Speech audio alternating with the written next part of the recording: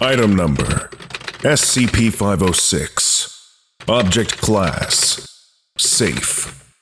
Special Containment Procedures: SCP-506 grows in a 3 meter by 3 meter patch of soil, kept watered and fertilized via an automatic system.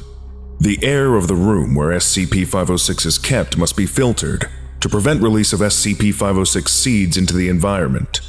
Personnel entering the enclosure must wear biohazard suits composed of inorganic material and must be decontaminated upon leaving the area. Due to the potential dangers associated with cross-contamination, SCP-506 and SCP-124 are not to be stored at the same Foundation site under any circumstances. Description: SCP-506 is a genetically engineered variant of zucchini, Cucurbita pepo, created by the Corporation as a hardy and rapid-growing food plant. SCP-506 exhibits several undesirable and dangerous qualities. 1. SCP-506 will attempt to grow on any organic material, including on living beings. The seeds germinate on contact. 2.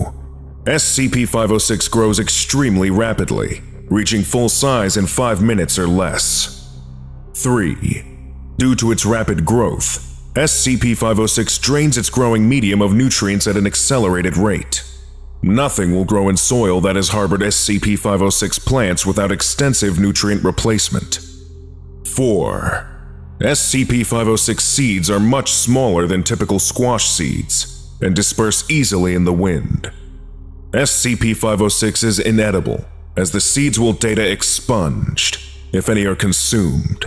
To the best of the knowledge of the Foundation, SCP-506 has not escaped into the wild, and the Corporation has destroyed all samples in their possession.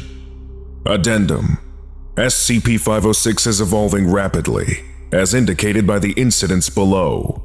Incident Report 506-1, 5/16/2000. SCP-506 plants observed attempting to grow on the walls of the containment facility. Although the plants died of malnutrition, testing indicates the latest generation requires 35% fewer nutrients than when originally contained. Research in progress to find materials that do not support SCP-506 growth.